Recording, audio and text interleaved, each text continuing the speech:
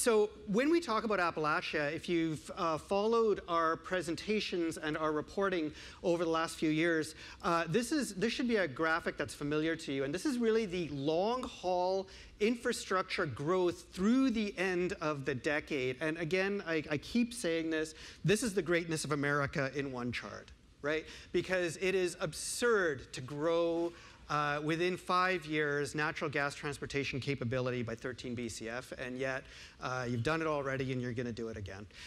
We only include pipes that are going through the constraint, right? So these are pipes that are crossing between the white areas and the gray areas. Those are the only ones that we model. And for the first time this year, we're only including contracted natural gas capacity, not design capacity. So this is already locked in, what we consider low risk. What we don't consider low risk is the timing.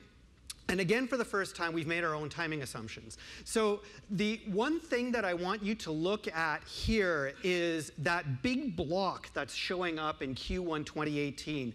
That's the 3 rover destinations. So this is broken up by destination.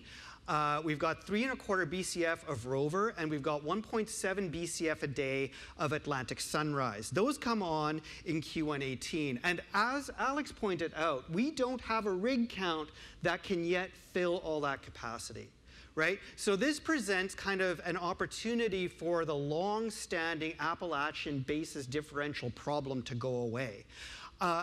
But will it go away sooner? And so that's kind of been our discussion, because there is still another 4 BCF a day coming before that.